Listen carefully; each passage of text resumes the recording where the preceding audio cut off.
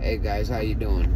My name's Nathan, and I've done about 5 years total in jails and institutions in Indiana, and there's many stories along the way. I went to prison when I was about 30 years old because I was caught dealing a $20 bag of heroin. I received a 10-year sentence. 4 of those 10 years were suspended, so that meant 6 years in the Department of Corrections. So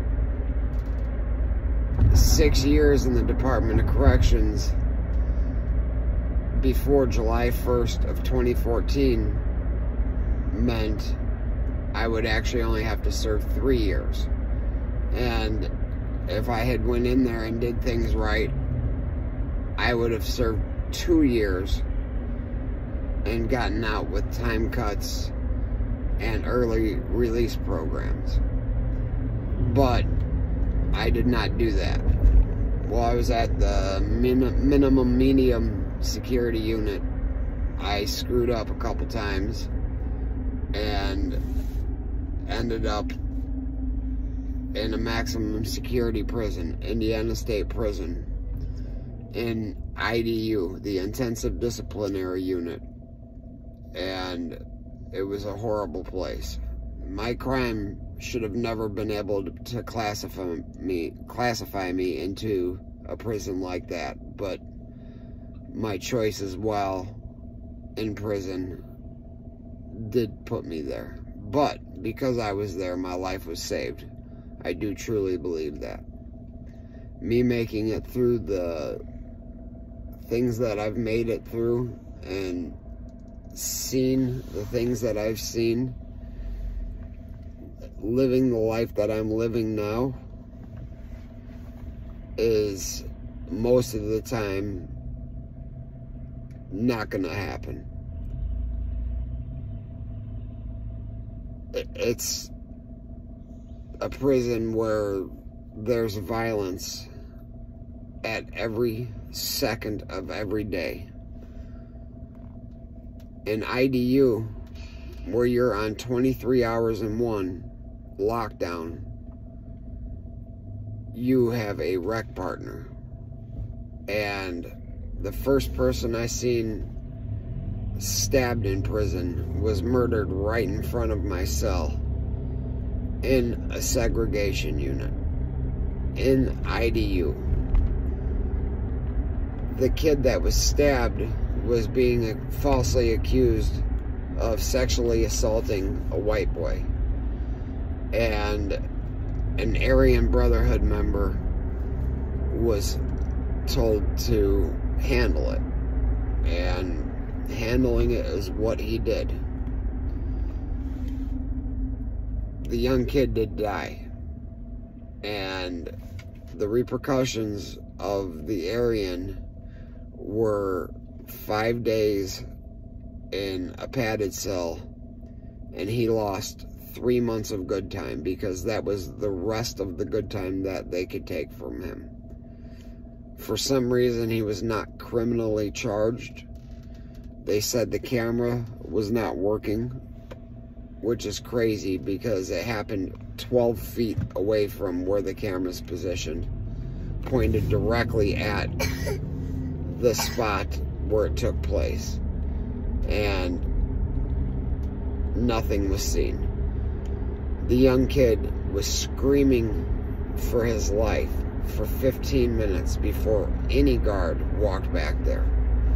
And the whole time, the phone was off the hook, because when the young kid was attacked by the Aryan, he was calling his mother or family or whoever, and all I can imagine is that he got punched in the face as he was talking on the phone, and that phone was dangling there, and his family heard their loved one stabbed to death for a false accusation.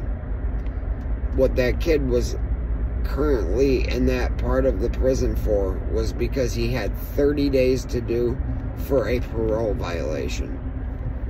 I am not sure of the crime that he originally committed, but what he was in prison for and in segregation for was a 30-day parole hold, and he lost his life because of false accusations. It's just a game that some people play to entertain themselves, their own personal entertainment, because we're locked in a cell for what's supposed to be 23 hours a day. Sometimes it's 40 hours before we get our hour out if guards aren't doing their job, which is a usual basis. The kid lost his life for no reason whatsoever, and the Aryan did nothing but an extra 90 days for it. So that just goes to show you the prison system doesn't truly care about you. They put a person with no violent history that was caught selling a $20 bag of drugs in a position where it was life or death every waking moment of the day. It was a complete and utter war zone at all times in that place. And yeah, of course, everybody makes the best of the worst situation, or at least that's their goal, but not everybody can do that.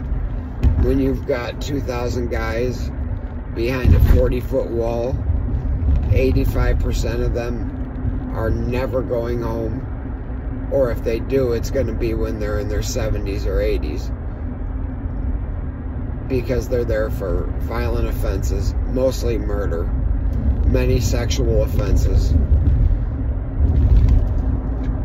The worst of the worst are in this prison, Indiana State Prison. It's a crazy place to be, guys. I have plenty of stories to come. My main goal is to prevent kids from going down the path many of us have chosen to put us in places like that. But many of those voices will never be heard because they'll never be home. My personal friend, Ronald Sanford, aka Ariel, that's what he goes by, is beyond rehabilitated. He's been incarcerated for 35 years for a crime that he committed at 13 with a kid that was 15 years old. That man deserves a second chance. The man is beyond educated, and he would give you the shirt off his back, but he's not being given a second chance.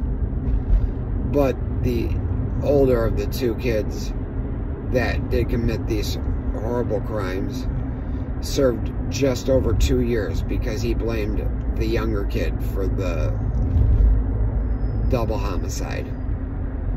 You and me both know a 13-year-old didn't just commit these two murders on his own with a 15-year-old in the house at the same time, regardless of the situations. But back on to prison. It's a horrible place to be, guys. My name's Nathan White. This is to hell, but back and better. And I will see you next time.